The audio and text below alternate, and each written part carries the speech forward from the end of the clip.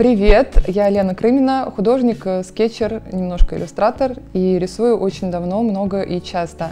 Но очень страшно мне было подбираться к формату скетчбука. Мне казалось, что он меня ограничит своим таким книжным великолепием, может быть, и я просто боялась к нему прикасаться. Но однажды подумала, что хватит, взяла скетчбук попроще, потом немного посложнее, немного поигралась и открыла в нем просто какой-то бездонный потенциал выражения эмоций, способности запечатлеть туда, внести целую кучу каких-то воспоминаний и переживаний, может быть, просто отразить атмосферу и сделать там какие-то вещи, которые были бы даже, наверное, неуместны просто на листе бумаги.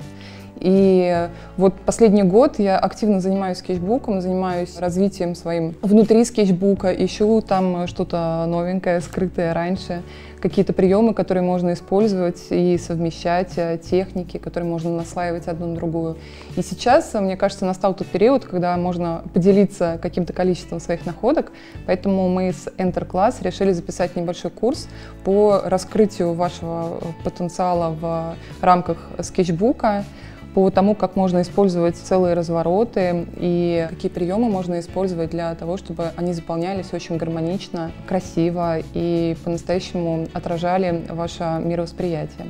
Для себя я формулирую скетчбук как мой друг, союзник, помощник, и к тому же это еще и очень классный дневник, в котором можно закопаться и рисовать для души, от души. Здесь можно использовать все те самые приемы и находки, и техники, которые я использую на большом листе бумаги, но при этом открываются еще какие-то новые возможности по совмещению, коллажированию, доработкам смешанными материалами. Скетчбук может совершенно неожиданным образом и способом любую зарисовку и картинку превратить в полноценную иллюстрацию. И очень здорово осознавать, что вы полноценный творец всего, что происходит в этой книжке. Это ваше произведение, это может стать полноценным произведением искусства, но в другом формате. Не в формате картины в раме, а в формате настоящей книги, настоящего художественного альбома, который будет хранить ваш путь, будет хранить ваши воспоминания и впечатления от того, что происходило с вами в тот момент или в тот момент, который вы пытаетесь нарисовать.